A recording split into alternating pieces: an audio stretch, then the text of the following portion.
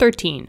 What is the expected electrical conductivity of the following solutions? And then we have HCl aqueous.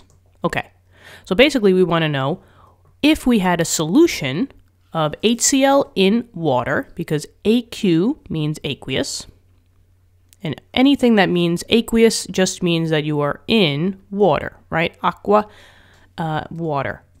So if I put HCl into water and the resulting solution, we have a resulting solution. If I stuck a wire in the solution that was attached to a light bulb, would the light bulb turn on? Would there be any electrical conductivity?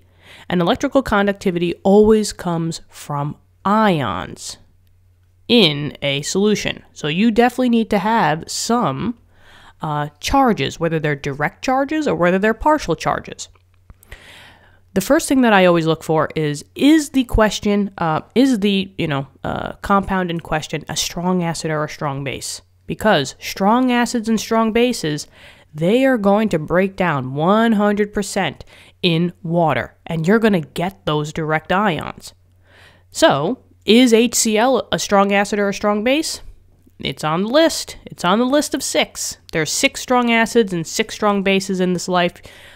Probably you would have to memorize these. You're definitely going to see strong acids, strong bases in your acid-base chapter. So, it's just good to memorize them. But since HCl is a strong acid, we say that strong goes with strong. If it's a strong acid, it is a strong electrolyte. And electrolyte is just a fancy way for saying, hey, we have charges in a solution, right? So for all those sports drinks that market that say, that we're packed with electrolytes, congratulations, you just put a little bit of salt in some water, colored it, and now you have a sports drink. So all that electrolytes are is just, ions, Na+, Cl-. In this case, H+, Cl-.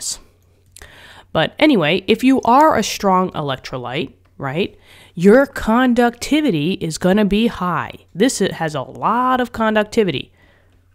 So strong acids, strong bases, high conductivity, because you have direct ions. HCl will directly break down into H+ and Cl-. And since you have those ions in solution, you will conduct electricity. And that's the answer here. It's highly conductive. Okay, what'd you think? Thank you for viewing the video. Subscribe to the channel. Let me know if this helped you out. Love talking to you guys, and I hope you're having a great day out there. Keep studying hard. Keep with the videos. We also have physics and math videos on the channel. And yeah, so go check the channel out. Thank you so much, and I will talk to you in later lessons. Okay, bye-bye.